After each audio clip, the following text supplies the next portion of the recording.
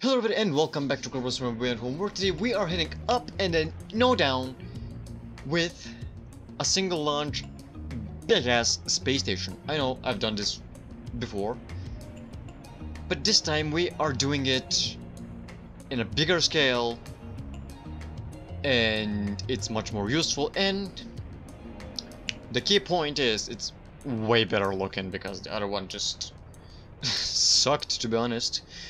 But this one looks good.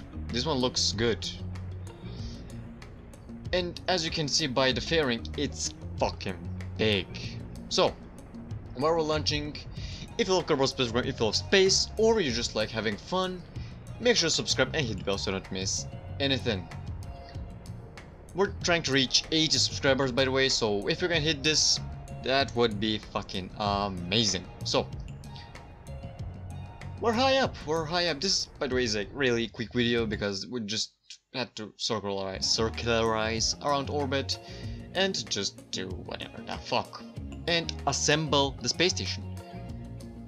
Yes, we need an assembly. We need to assemble the space. It's basically just a big ass, thin ass space station, but with solar panels. The only thing that I had to assemble was the solar panels. So yeah. That's gonna be that, but spoilers ahead, there was a little teeny tiny problem that just had to happen because, yeah, fuck my life. That's why. So yeah, as you can see, we're already circularizing, almost circularized. You can see the entire space station now. It's just that. It has two of those science laboratories, which is crucial because I plan on using this thing instead of just living in space and just never visiting it. I actually plan on using it whenever I get to a mission. Instead of bringing the entire laboratory with me, I just want to get everything, all the science, come to the laboratory here and then research it. But there's a problem. One laboratory can only research up to 500 science, which is far away from ideal, since we're getting around 1,000 per mission. So yeah, okay, there was the fault. I didn't have a docking port on one side of the that 4-bay thing. I don't know what the fuck it's called, but I didn't have a docking port here. Now, when I tried to bring it in, this happened, and I was like, okay, life isn't fair. Life is not fair, man. But yeah. So yeah, I have two of the laboratories because I can research two of the same in the same time, and have 1,000 science units in a single mission, which will hopefully give me much more science. I mean, is that completely necessary? No. I just have to do more missions to get those science points because I almost unlocked the entire tech tree. So is this a real important thing? No, definitely not. But is it fun? Hell fucking yeah. It's also one of the more relaxing type of missions that I've done. Because, okay, how many of you are there and being Kopernicus program YouTubers that have been playing this game for years now? And, or any game that you have been playing for years and enjoyed playing it, but suddenly when you start making videos on it, and you have the audience that is waiting for that video to come out, you just suddenly stop enjoying the game. It's not like, okay, no, you don't stop enjoying the game. You still keep on enjoying the game. I mean, that's what I'm talking about myself here. I still love Kopernicus. I still adore it. It's still my favorite fucking game. But at one point, I just stop having fun. Like, my style of playing is not like going to a mission and doing it. I just like to just do fucked up stuff.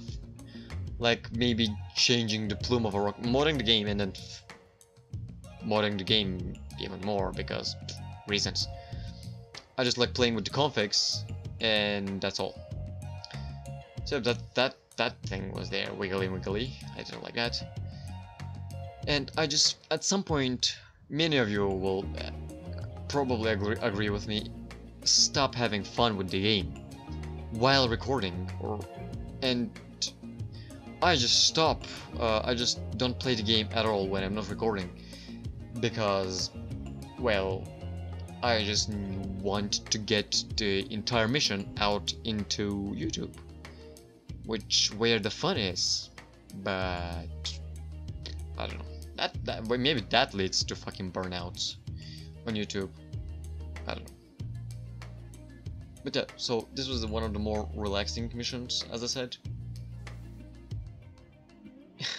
It just, there's the thing, it just wouldn't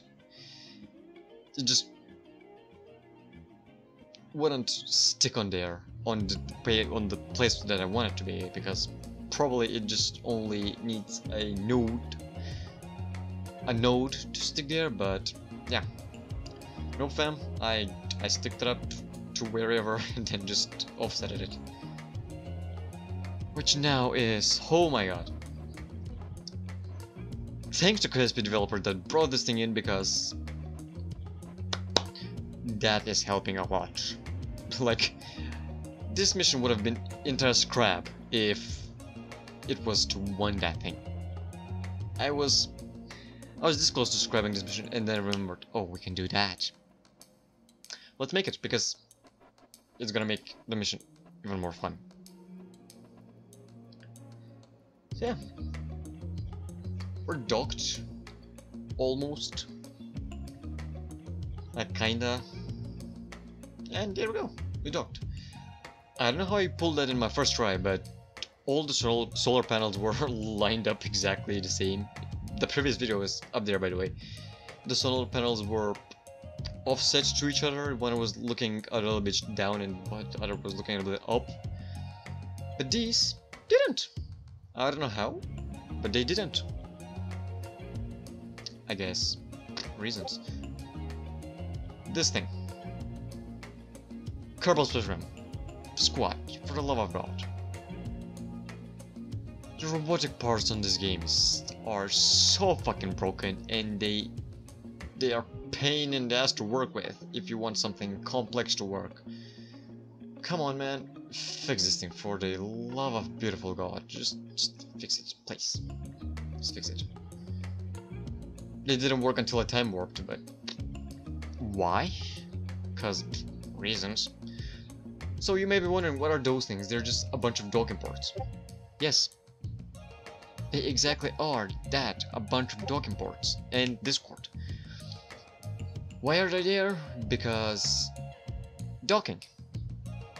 We need a lot of docking ports when we come from outer space, and yeah, we need them. And also we need them to be easily accessible because limited fuel.